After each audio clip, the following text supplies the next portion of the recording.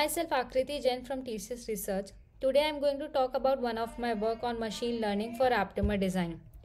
Single-stranded short oligonucleotide sequence known as aptamer binds to a specific organic molecule such as proteins, DNA and RNA with high binding affinity and high specificity. Conventional SELEX approach is time-consuming, laborious and costly.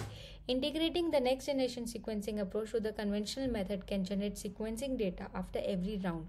In our study, we try to learn model from round 2 particle display data of NGAL protein as a target protein. This protein is expressed in human tissues such as kidney, heart, lung and liver.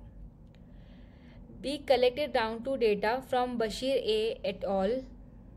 It had different binding affinity reads. These reads were used to calculate the frequency ratio. Based on the frequency ratio, each read was labeled as 0 or 1 or 2 for all the affinities. If read was labeled as 0 for all the affinities, then it was assigned to set 0. Similarly, read labeled as 2 was set 2. In order to identify overrepresented hexamers for better binding sequence, we calculated hexamer frequency ratio and cutoff was set as 10. Only 20 hexamers were able to pass this cutoff. We selected set 0 as negative set and set 2 as the positive set. As the data was imbalanced, we calculated sequence score for all the reads from set 0. Based on these scores, we selected 1000 sequences. To predict secondary structure, we calculated PF and MFE values for all the reads using Vienna RNA and unpaired probability of all enriched hexamers. In addition to this, we calculated 33 sequence features using iFeature omega. Identified 20 hexamer sequences are listed over here along with their HFR values. In total, we had 2468 features for the analysis. We trained XGBoost classifier to distinguish low binders from the high binders and combined it with SHAP analysis. From SHAP analysis, we selected top 20 features that are listed in this plot.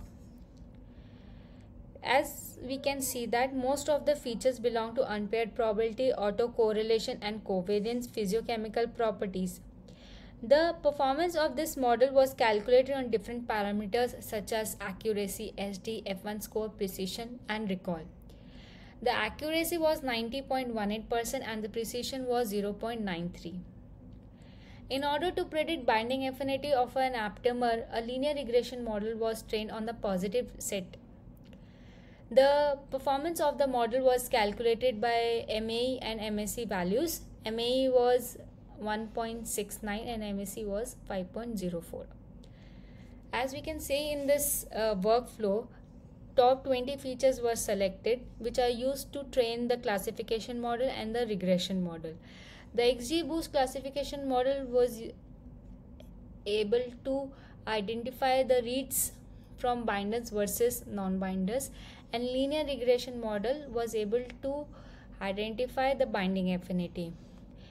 Using both the models, we combined it with genetic algorithm approach to generate novel aptamer sequences. To validate our model, we selected aptamer sequences from SELEX experiment.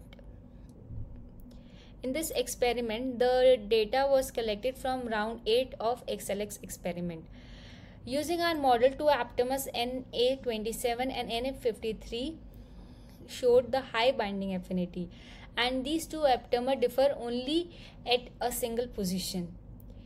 It had been shown that Na53 aptamer was able to bind with NGL protein without any cross reaction, and it could also differentiate between healthy and patient people. Our model was able to identify the best aptamers using the NGS data of fewer rounds of SELEX experiment. Previously, we have seen that deep neural networks were used to build such models. Our attempt to learn comparable models using well understood features are successfully able to identify the good binding affinity aptamers.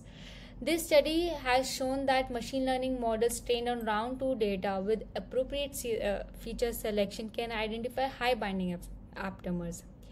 We were also able to generate novel aptamer sequences which remain to be verified using computational docking methods and finally through wet lab experiments. Thank you.